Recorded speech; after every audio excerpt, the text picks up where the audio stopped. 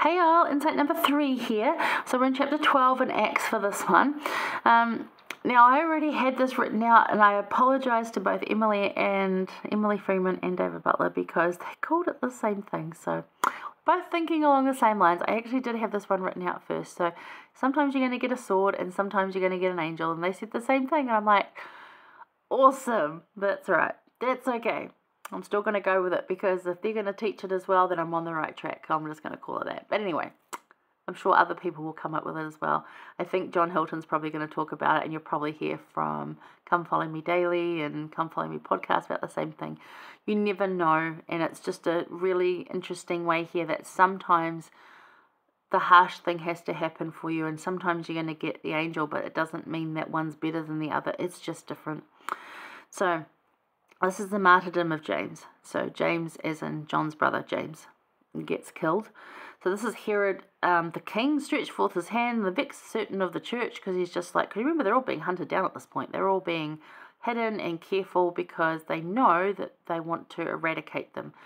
They kill off Jesus, they think that's going to be done. We talked about that, and it's not. There's just more people joining the church. It made it more popular. And they're like, oh, man, really? So now they're hunting down the leaders. So they get James, and he gets killed by the sword. So in verse 3 it says, and when Herod, this is talking about Herod, and because he saw it pleased the Jews, he proceeded further to take Peter also. Then were the days of unleavened bread. So it's right up into that, I can't think of the name of the end of the week. Passover, thank you, Passover. But in verse 4 it says, and when he had apprehended him, he put him in prison and delivered him 4 quaternions of soldiers to keep him. And if you look at the footnote for that, it where does that go? 4, no, I can't figure it. 4B, squads, detachments of 4 men each. There's 16 men there, quaternions, 16 men of soldiers to keep him, intending after Easter to bring him forth to the people. So now it's been called Easter. So this is obviously a year, maybe even 2 after Christ had gone. So this is like that celebration of Christ passing, or for if you were still Jewish, you have Passover where it's not Easter because Christ didn't rise for them. It was just a prophet. So it's that time of year. So he's in prison and he's like, okay, I'm going to kill him after this holiday because I can't kill him in the holiday. It's not the people there. It's like, everyone's gone on holiday. They've got guards watching him. He's not going anywhere. Right?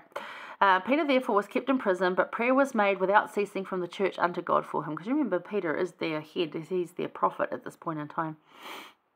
And when Herod would have brought him forth the same night, Peter was sleeping between 2 soldiers, bound with 2 chains, and the keepers before the door kept the prison. So he's literally chained to 2 other guys, and then there's like other guards outside the door.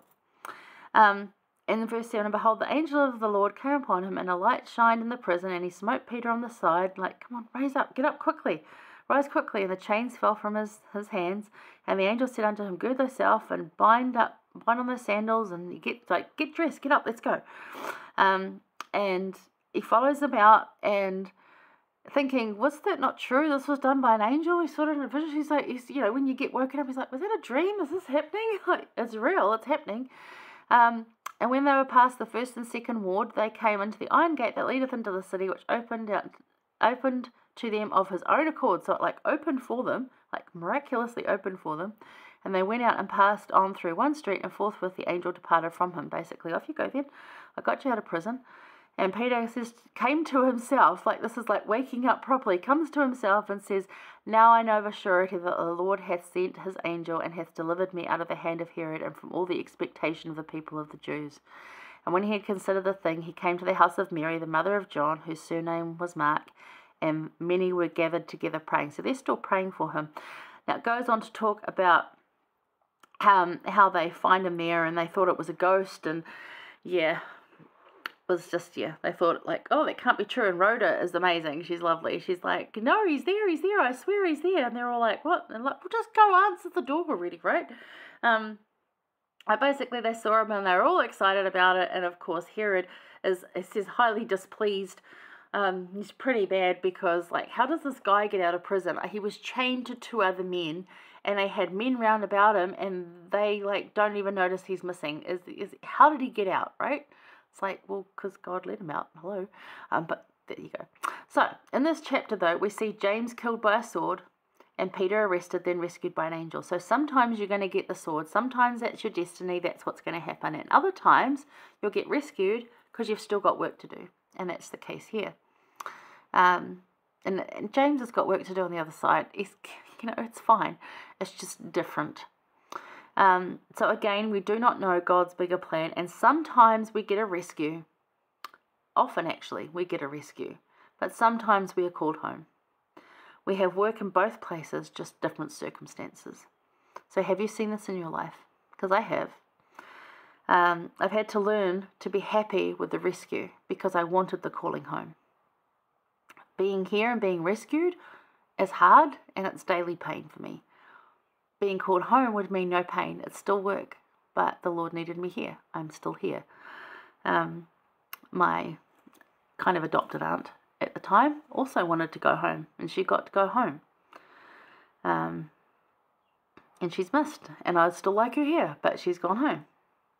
She's working over there. So sometimes you get the sword, sometimes you get called home, and sometimes you get rescued here. In fact, most often you get rescued here. So it's about trusting Jesus and not our limited understanding. We get what makes us the best us. I had more growing to do, and I think she was at the point where she was done. I really do feel that. So sometimes a sword, sometimes an angel, yet there is rest and reprieve in both. And there's rest and reprieve from leaving this mortal coil where everything hurts and is bright and hard and emotional and lost and so many different things. But there's also rest and reprieve and being sent an angel to exist here still. So there's rest and reprieve in both places, and sometimes we get one and sometimes we get the other. More often, as I said, we get the rescue. Even though it might not be a literal angel, it might be someone else who helps us. That's not often these days. We end up in prison, chained between 2 men, but that could still happen. I don't really hear of it amongst my friends, but, it could still happen. So keep that in mind. And it's again that thing, like, why does that one person get saved and the other one doesn't? Why does that one person get cancer and the other one doesn't? And why does that one person survive cancer and the other one doesn't? And we don't know. That's just the simple thing of it. Some of us have more learning and growth to do on this earth, and some do not. And we don't know that bigger plan, and we just need to trust the Lord that He's got the bigger plan down, and that there is rest and reprieve in both circumstances, whatever it might be, and to find some peace in that instead. So there you go. Thoughts on that one. All right. We're going to move on. We're going to go over to Acts 13, I believe. No, Acts 14. We're missing Acts 13. What was in Acts 13? We've got a few minutes here. Let's briefly check. Oh, yes. Saul and Barnabas called to missionary service. So it's basically a discussion about who's going to be missionaries together and what they're going to go and do, and then they go out preaching. So have a read of that, but nothing particularly poignant for this week's topic, if you will. Just good content. Anyway, hang around. We're going to be in Acts 14 for the next one. I'll see you there.